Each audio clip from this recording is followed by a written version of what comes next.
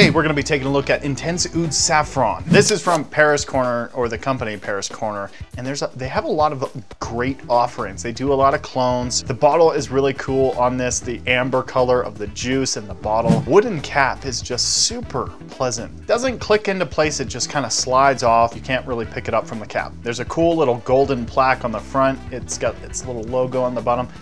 It's a nice bottle. I'm really happy with the bottle and the presentation.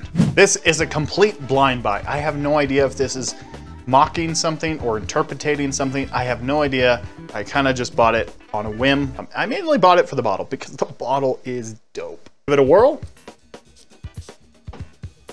The atomizer is really good.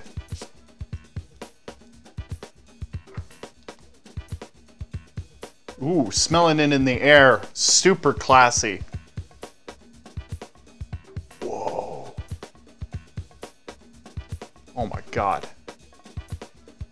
This is one of the most pleasant oud fragrances I've ever smelled in my life. It's got a sitting in the doctor's room, filling out the paperwork, you're regretting your life, but that pleasant aroma, the doctor, he's driving a Mercedes, you hate him, it smells like that. I'm not seeing it here. Honestly, you know what actually this smells like?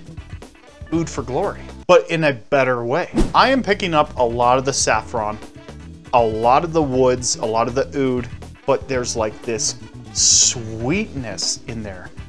This sweet, beautiful rubber glove texture. I know that sounds stupid, and that's not the sexy thing. Like, who the f thinks a rubber glove is sexy? Oh, sexy. I'm getting such a beautiful kind of woody, saffron, sweet. I'm not gonna say this, but because I love vanilla. I feel like there's vanilla in here. I'm not gonna give my hopes up, not. Looking up the notes right now, Oriental note, vanilla. Score. Oh, it's so nice. Saffron, patchouli, oud, musk, and Guaiac wood. So from my first impressions, I love this stuff. I know love is a big word.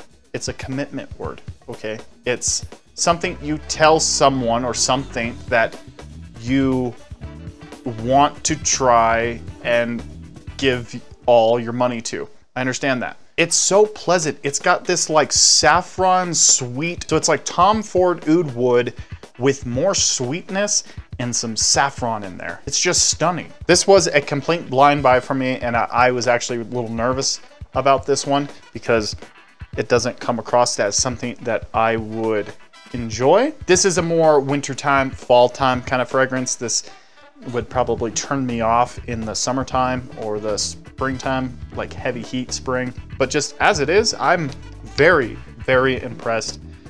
This has my name written all over it. It's been about 5 days since I've recorded my first impressions. Thoughts have changed slightly. I got to wear this once, and the other 2 times that I wore it was on my hand. So what do I think about it after I've given it a full wear? It's nothing groundbreaking. I'm just gonna say that. I did find out that this is an interpretation on Oud Saffron by Hugo Boss. Apparently it's a clone of that. I was a little disappointed on the performance of this. It lasted only 5 to 6 hours. I kind of lost it. I was a bit concerned because I was at work and I had a little bit of a lighter day and I wanted to go to the gym. So I was hoping that this wasn't too beast mode to where you know, when I got off work, that I wouldn't be choking anybody out. Not a big deal with this one because it doesn't perform all that well. I sprayed it on at about 6 in the morning, went to work, and by noon, it was completely gone. Just a heads up on that. I do like the smell. It's a very well blended oud with the saffron. There's a little bit of vanilla in here. It is very pleasant. It's a very pleasant scent. I am happy with it. It just doesn't perform all that well, but the scent trail on it is very, very nice. No compliments when I wore it, but I was sure loving the way I was smelled. So I did find it a little cloying. It did stick around and hover around in that first hour to 2 hours. It just kind of was always there, and that could be a downside for some people. If you don't like heavier fragrances and you're not sure about this one, I would kind of stay away from it just because of that. If you're not wearing this in the cold or the, you know, the cooler weather, I could see it getting really cloying. I'm gonna start doing ratings for my first impressions. And for Intense Oud Saffron, I was a little torn, but I'm gonna go with a 6 out of 10 for this one. Like I said, I do enjoy it. Doesn't perform all that well, and it kinda can get a little cloying. Very good scent character on this one too. I love the saffron and the vanillas in here, and I believe that this one is more readily available than Boss Oud Saffron. I haven't tried Oud Saffron from Hugo Boss. I hear great things from that one, but just taking this one as it is, 6 out of 10. Thanks for watching the video, guys. If you like fragrance-related content, hit the subscribe button, and we'll see you next time.